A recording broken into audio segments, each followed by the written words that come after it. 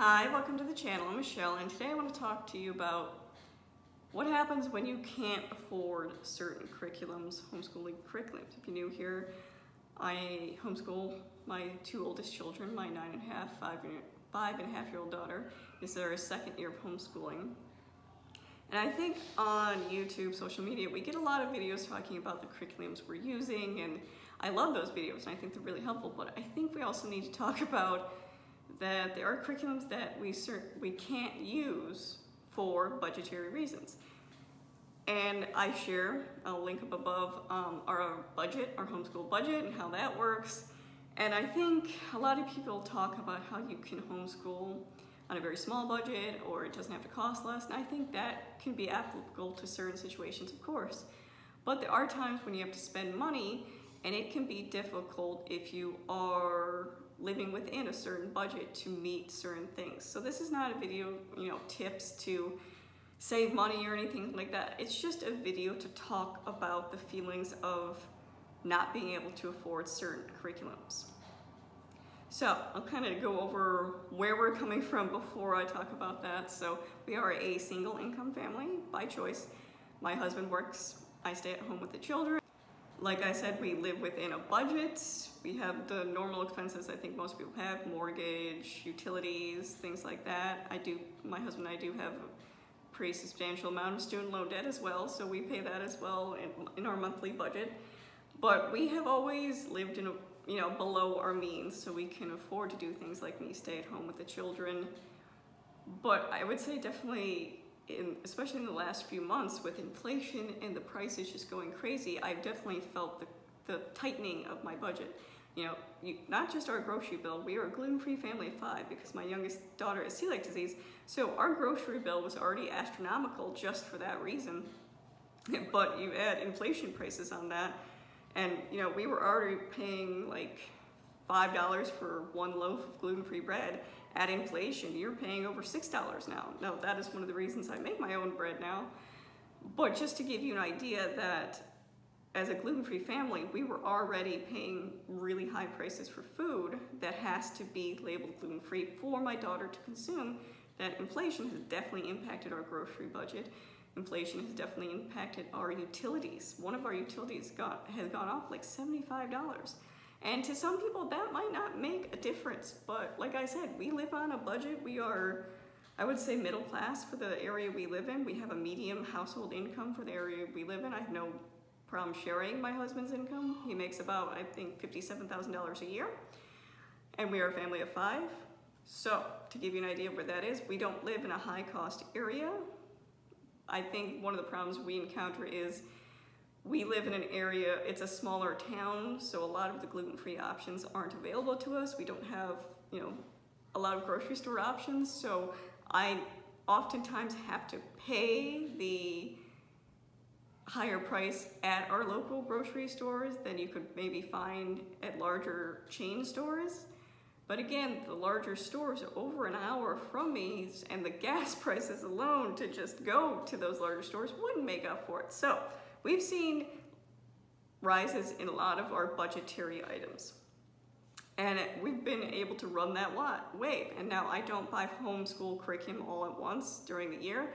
We homeschool year round, so we're finishing different curriculums at different times. So the way we've done it is we just buy what we need when we need it, which has worked out fine for the past year. But again, we happen to hit this road bump where prices are high, the budget is getting smaller, and on top of that, we had some household issues go wrong. So we had an issue with a pipe in our basement, a sewage pipe that we had to obviously immediately, for the safety of everyone, have repaired. That was expensive, calling a plumber, all that gets expensive. Then we also had some electrical problems with my vehicle, my van. So again, I need my vehicle to drive, so it's something that had to be addressed right away.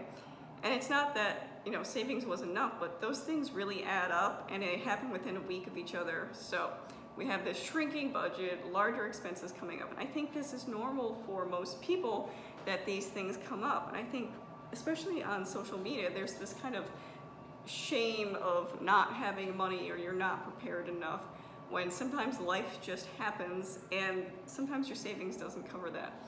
So how does that impact your homeschool? Like I said, we've purchased most of our curriculum for the year, but there are some things that we do, like subscriptions and stuff like that, that are throughout the year, or if my kids finish their math curriculum, obviously that gets used when they need it. So we came to a point in our budget where we had to make some cuts, and those cuts, unfortunately, some of them were homeschool related. And I'll talk about some of those homeschool related cuts we had to make. If you noticed in my curriculum videos and my day in the life and all that, I don't mention one of my favorite resources, which is Little Justice Leaders. Now, this is a social justice themed subscription box aimed at children, and I think it's a wonderful resource to use. I'm very disappointed that currently we can't use it, because as our subscription came for renewal, we do 3 months at a time, and I think it's $130 for 3 months. So you get a box every month with materials and everything. Again, check out those videos if you want to see more. But $130 really does make a difference in our budget. So I had to make the difficult decision that, although I think it's extremely important and I really hope we get back to it soon, it's not a necessity right now. Same with, there are some human body things, there are some games and some, like the layered puzzles I wanted to get, just add-ons to what we're currently doing that I said, it's not in the budget, we can't do that.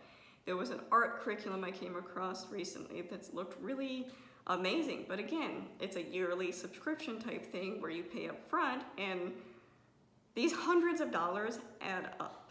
And for some people, that doesn't make a difference. For some people with larger incomes, a couple $100, $500 doesn't make a difference, but for my budget, it does. And this is not a video to talk about how the resources make your curriculum. This is not a video to talk about, validation that I'm doing a good job with what I have. This is a video to just validate your feelings when it comes to those points where you can't purchase certain things, where you see the curriculum, you see it portrayed on YouTube or social media, or you come across it yourself, and it's amazing, but it does not fit in with your budget. And the feelings that accompany that, there's a feeling of disappointment. There's a feeling of sometimes shame that you're not providing enough for your children. I think as parents, we already get these messages that in order to provide for our children, there's certain expectations we have to meet. And I'm not one of those that, has ever really followed society's ideas of what make a good parent, but that doesn't negate the fact that you still have these feelings, and those feelings are valid. That sometimes when you can't afford things for your kids, it makes you feel bad. It makes you feel bad as a person, as a parent, and I think when you add the added layer of homeschooling, that you can't provide certain educational materials for your children, it makes you feel bad. And will your children be fine without those? Yes. Are there other resources, lots of free resources out there? Yes. Can you make do? Yes. But that does not excuse the feelings that sometimes it comes with that. And I want to just talk about how it's okay to have those feelings of inadequacy, of embarrassment or shame or disappointment that come with not being able to afford certain things. We're not all made of money. We can't have everything we want to. And that can be difficult when you're talking about your child's education. And I see some of these curriculums out there that are, not just hundreds of dollars, but almost $1,000. And that's just not realistic for my family or where we're at. And I think that needs to be talked about, that there are families living within budgets. There are families that are single income. There are families that are, one parent is doing it themselves, or one grandparent is doing them themselves. And that it's okay when you come across something and you can't afford it. It doesn't make you a bad teacher or a parent, but to validate your feelings when it comes to that it's okay, it's normal to have those feelings. So I just really quick wanted to come on here and talk about how that's how I was feeling. I was feeling down that I couldn't get a lot of the resources that I wanted to, because things within my budget, things within the world changed. And part of rolling with that roller coaster is dealing with the emotions that come with it and the feelings of inadequacy that come with it. And that's completely fine. You know, my roller coaster will dip back into a different point, and there'll be a time, I'm sure, when I can afford different resources and really rely on what I need right now instead of all the extras. But I just wanted to talk to you about that if you were a person looking at these videos of the really expensive curriculum or all the curriculum videos and you feel bad, that's okay, that's normal. Comparing ourselves is just something that naturally happens, especially within the homeschooling community. There's so much comparing of resources and kids and things like that, that your feelings are valid. Your feelings are valid when it comes to this, and budgetary money, these are things that also need to be talked about within the homeschooling community, that it's an important thing when we're choosing curriculum. It's an important thing when we're homeschooling. So if you have any questions, leave them down below. Now, thank you for watching.